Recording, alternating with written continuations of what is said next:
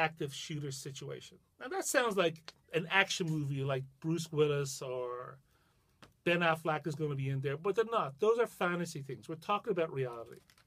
In these settings, the shooting is random. They don't care. The shooter doesn't care who they're shooting. They may have some fixation in their mind. They may say to themselves, oh, I'm going to get beautiful blue-eyed co-eds. But if you're a bald, middle-aged Irish guy, they'll shoot you just as quick. So you got to understand what you're doing. So the first piece of advice is you run. You get out of there. Don't hang around. Don't wait and see. Is it really a gun or not? You get out. Provided there's a pathway to get out, you get out. And if there's other people saying, I'm not sure I should go, maybe we should wait, we should stay here till the police arrives, ignore them, get out.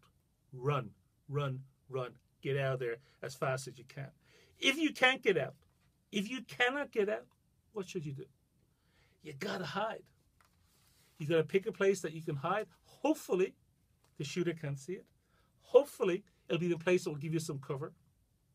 And for all you millennials out there, switch off your cell phones.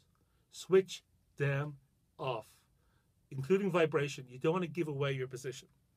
And the last piece that you want to do is, if the shooter gets into where you're hiding, you got to fight. And I don't mean fight the way Joe Chambers fought in those 3 or 4 fights he had, and he lost them all in his life. You got to fight. It's your life or their life. Now, I posted a video that law enforcement, the Department of Homeland Security, made about a year ago on this. It's really worth watching. You should do it.